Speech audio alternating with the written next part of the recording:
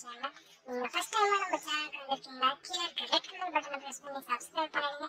பக்கத்துல இருக்கக்கூடிய பெல் பட்டனையும் பிரஸ் பண்ணி ஆல் கொடுத்துருங்க. அப்பதான் நான் போடக்கூடிய tech videos and writing videos உங்களுக்கு இமிடியேட் நோட்டிஃபிகேஷன் வரும்.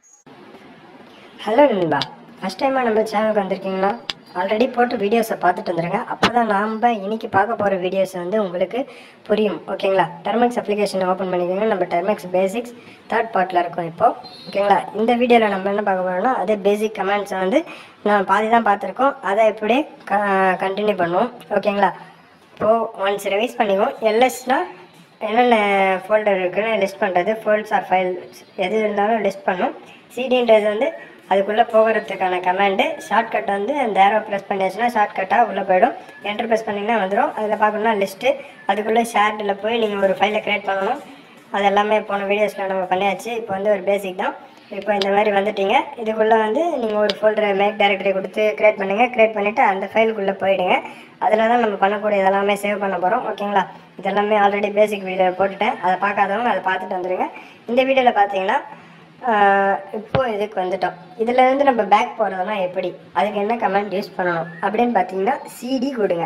சிடி கொடுத்துட்டு டபுள் டாட் வச்சுட்டு ஒரு ஸ்லாஷ் போட்டிங்கன்னு வச்சுக்கோங்க. ஒரு ஃபோல்டர் பேக் போவீங்க.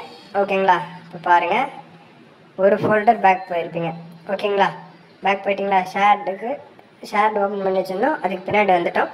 இப்போ CD dot slash double dot slash கொடுத்தீங்கன்னா 2 ஃபோல்டர் பின்னாடி வருவீங்க.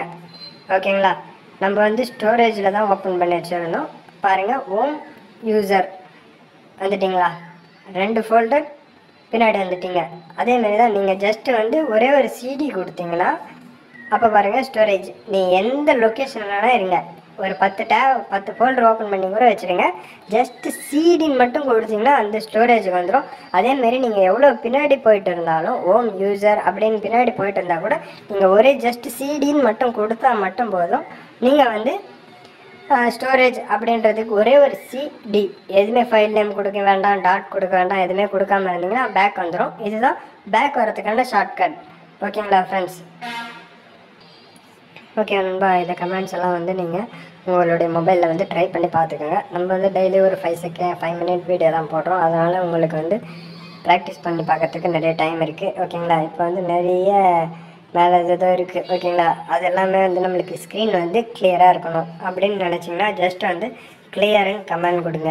கிளியர்னு கமெண்ட் கொடுத்தீங்கன்னா பார்த்தீங்கன்னா ஸ்க்ரீன் ஃபுல்லாக கிளியர் ஆகிடுச்சு. ஓகேங்களா? கிளியர் ஆகிடுச்சு.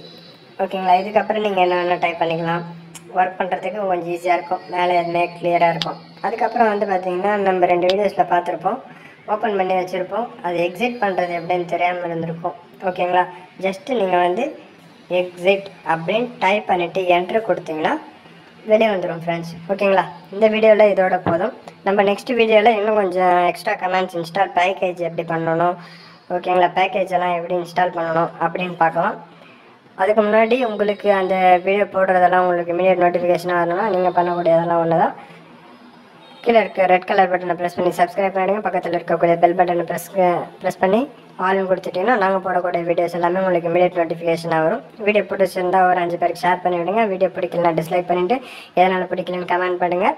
அப்போ தான் நெக்ஸ்ட் வீடியோ போடும்போது நாங்கள் அதை கரெக்ஷன் பண்ணிக்க முடியும். ஓகேங்களா friends? Okay friends, thank you. Next வீடியோவில் மீட் பண்ணுறேன்.